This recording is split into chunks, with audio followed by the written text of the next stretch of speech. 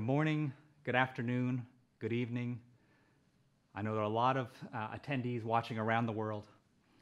I'd like to thank you to VIP, the SRS, and the many people it took to organize this ambitious first virtual World Robotic Symposium.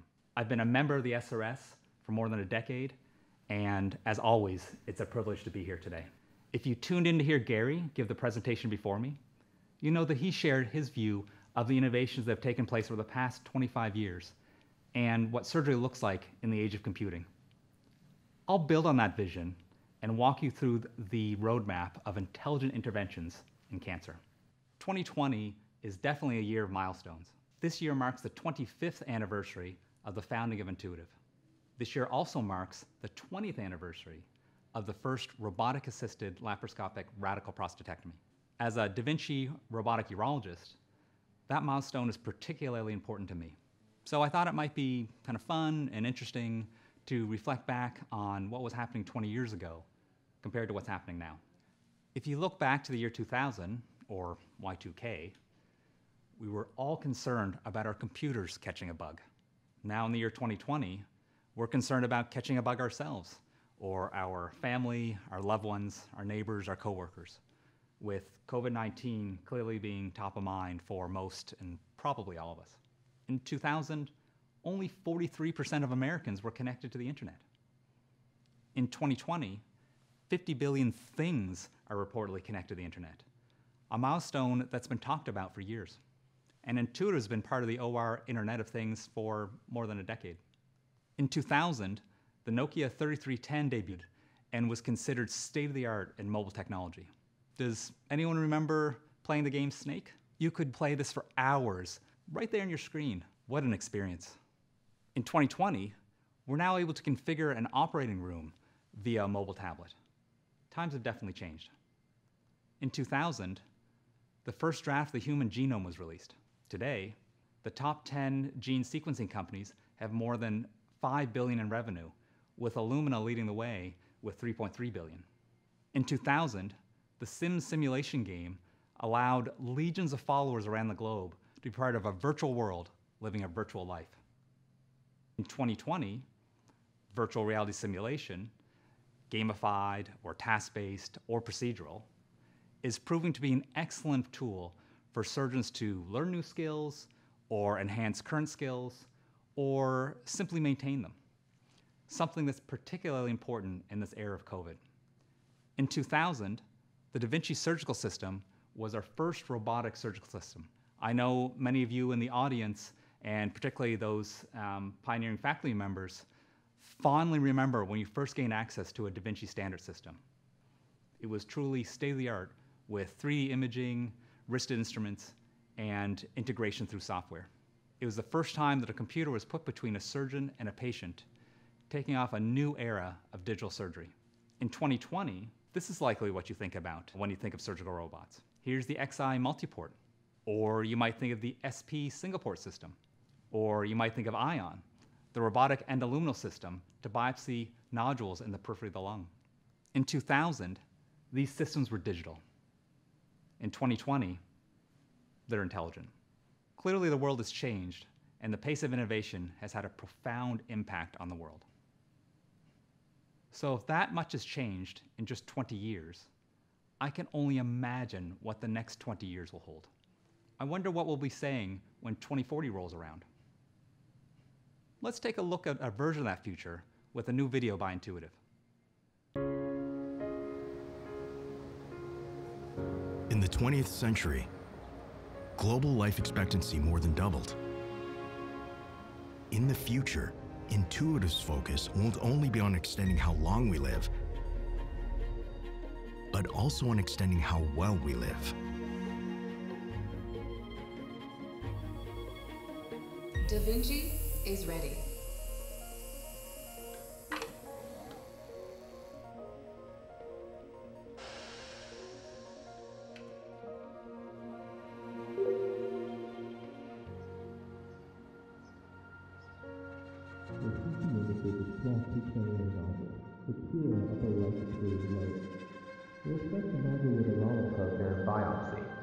In the meantime, here's Dr. Singh. Good to see you again. If your biopsy is malignant, we'll take you straight to surgery.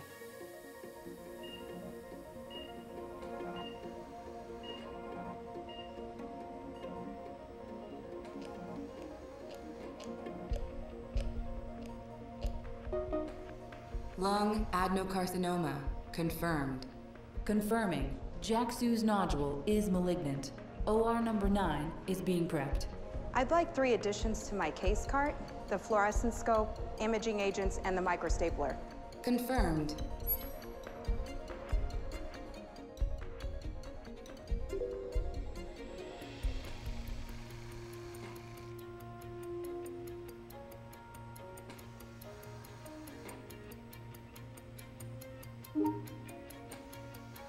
Initiate timeout.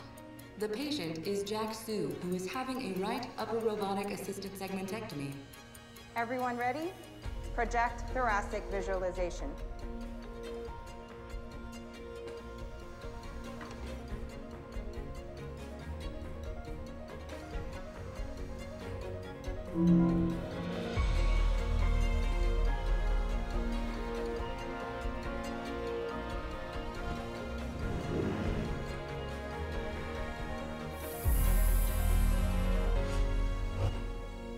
Dr. Singh has completed the segmentectomy on Jack Su.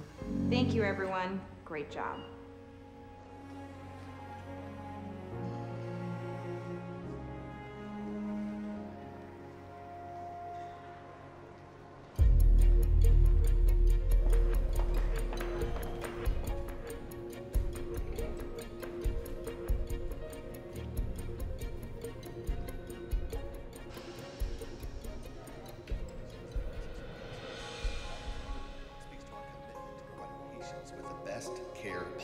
It is my pleasure to introduce Dr. Amara Singh.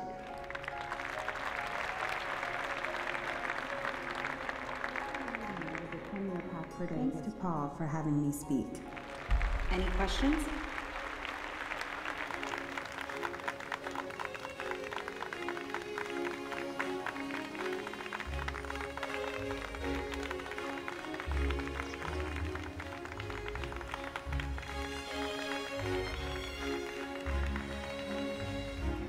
The future is intelligent. The future is intuitive. As a surgeon, a technology leader, and a healthcare futurist, it's really exciting to think about what's possible. But I'm not sure that it'll take 20 years to get there. The building blocks are already in place. Over the past 20 years, we've seen the proliferation of technology and other capabilities that are enabling important shifts in healthcare. A lot has changed. As we enter the era of targeted therapy and immunotherapy, one may rightly ask, is there still going to be a role for physical intervention? I believe the answer is yes. The fundamental principles of cancer management will remain the same. Find the tumors early and take them out. But there will be an even greater emphasis on the patient experience and quality of life. As we look at what's possible with all this pace of innovation, it's important to stay grounded in what problem we, as a community, are really trying to solve. At its core, we are seeking to help you advance the quadruple aim, achieve better outcomes, enhance the patient's experience, take care of the caregivers, and reduce the overall total cost of care. This requires mastery in several domains. Technical mastery, how do I use robotics, imaging, computing, and analytics to get better as a surgeon? Clinical mastery, how do you design a system that enables the right clinical outcomes? And beyond that, as you look across an OR or a hospital or a health system, how do you perfect workflows and achieve the right economics in a way that enables you to standardize on certain things that you know works? All of this with the goal to advance the quadruple aim. Better outcomes, better patient experience, better care team experience, and a lower total cost of care. You heard Gary talk about this earlier. We know that from previous examples that progress is possible. The world has done it before. Take prostate cancer, for example. In the past 4 decades, the survival rate has increased 30 percentage points, and now it's about 98%. Is it because urologists are incredibly intelligent and talented people? Well, yeah. But there are a few other reasons too. Screening was important. I believe PSA testing had a major impact. Diagnostic capabilities have improved. Now many men have multiparametric MRIs and subsequent targeted biopsies. Treatment options have also improved, including better, less invasive ways to perform surgery. We're all grateful to Pat Walsh. And as Da Vinci robotic surgeons, we are also grateful for the pioneering work done by Manny Menon and, of course, VIP to lead the way. In contrast to the great improvement we've seen in prostate cancer, let's take a look at lung cancer. Today, the average 5-year survival rate of lung cancer is about 18%. And this has barely changed over the past 4 decades. I think we can do better. So how do we get there? First, we must bring in the right technology to the right patient at the right time. There's no one-size-fits-all solution. Second, we must approach cancer in a disease-specific approach, not viewing it from the lens of a surgeon versus a pulmonologist versus oncologist. You know the adage, never ask a barber if you need a haircut.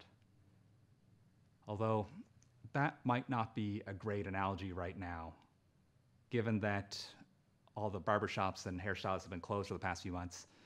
Probably actually is right that we all do need haircuts right now. But I digress. The third issue is how we deliver the technology, whether it's within the lumen or outside the lumen, should be seen as complementary modalities. They're not competitive. Finally, we must realize that robotics is just the starting point. It's a question of what ancillary technologies are going to be built on robotic platforms to accelerate progress. You saw the potential future laid out in the video that I showed you. Let's walk through a hypothetical case study to highlight some of these points. A 65-year-old man presents with a 1.5 centimeter solid spiculated lung nodule in the left upper lobe. On PET, the nodule has hypermetabolic activity. It looks suspicious. To get a biopsy, we can proceed with a robotic bronchoscopy, such as ION. Using the robotic catheter, we can enter the lung transorally, navigate through the airways, and reach the nodule using direct vision, machine learning, and augmented reality software. ION uses fiber optic real shape technology to determine its 3-dimensional coordinates at all points along the catheter. This precision allows the operator to confidently navigate to the periphery of the lung using a 3-millimeter catheter. With ION's vision probe, you have real-time vision of the airway while navigating the target, and a fiber optic real shape sensor that measures the full shape of the catheter hundreds of times per second, providing real-time precise location and shape information throughout the whole navigation and biopsy process. The fiber optic real shape sensor is thin, flexible, and not sensitive to metal objects. As you can see in this example, the operator can control the catheter from a console. In the navigation screen, you can see the video image, a virtual image, and additional information about the catheter's behavior. With a 3-millimeter diameter catheter and the navigation software, one can easily make a sharp turn up into the apex of the left lung. Once at the lesion, ancillary technology can be used to confirm the location, and biopsies can confidently be performed. If the catheter diameter was larger than 3 millimeters, you might not be able to do this. The key to stage shifting is early diagnosis. The key to early diagnosis is being able to biopsy nodules in the periphery when they are small. That's why with ION, we stayed true to our commitment to clinically meaningful innovation, focusing on reach, safety, and efficacy. We knew the status quo, a larger catheter, would be insufficient.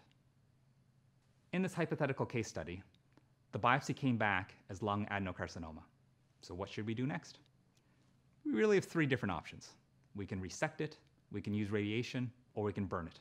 With a 1.5 centimeter cancer, it would seem that any of these options could be done. But in this case, the PET scan showed slight uptake in one of the hilar lymph nodes. Local non-surgical therapy would have left that node behind. So we decided to proceed with robotic-assisted surgery. But when we talk about robotic-assisted surgery, there's more than one type. This is the Da Vinci Xi system. It's the 4th generation of our Da Vinci surgical robot that is the culmination of 2 decades of experience in this area. There's also a uniportal option in robotic-assisted surgery. This is the Da Vinci SP system. It also has 4 arms, but they are coupled together so they can come through a 2.5 centimeter trocar. The surgeon can use wrist instruments and see through an articulating 3D high-definition camera. While currently only cleared in the US for urologic procedures and TORs, there may be a future for this technology in other indications as well. As you can see, when we refer to robotic-assisted interventions, we offer a menu of choices: multi-port, uniport, or no port. But again, these are just the platforms. Innovation is not just about a robot. We're developing technology that can build on the robotic platform to augment the physician's abilities. The technology foundations are already in place. For example, smart instruments, such as the Shoreform stapler, have the ability to monitor tissue compression 1,000 times per second, and it can adjust the progression of the staple line to allow for sufficient compression. Use of integrated 3D anatomic scans can allow surgeons to review imaging real time and assess for anatomic nuances to aid in the accuracy of the dissection. Advanced energy continues to develop, such as the new SynchroSeal, which seals and cuts using advanced energy, a novel technology that's the first of its kind. Molecules will continue to progress and augment a surgeon's vision during surgery to see beyond what the naked eye can see. And finally, one day we could use molecules to guide our identification and dissection of lymph nodes. You can imagine, in this hypothetical lung cancer case, the surgeon could find that suspicious lymph node and target it directly, conducting exactly the appropriate extent of surgery needed for this particular patient. But progress is not just about technology. It's not innovation for innovation's sake. Progress is about people and technology that blends seamlessly into their environment to deliver clinical and economic value. We need progress. In order to achieve this progress, we must work together as a community with the goal to improve cancer outcomes. Not just doubling the 18% to 36%, but how about tripling it to 72%? We know from the past that major change is possible. Together, we can make real progress.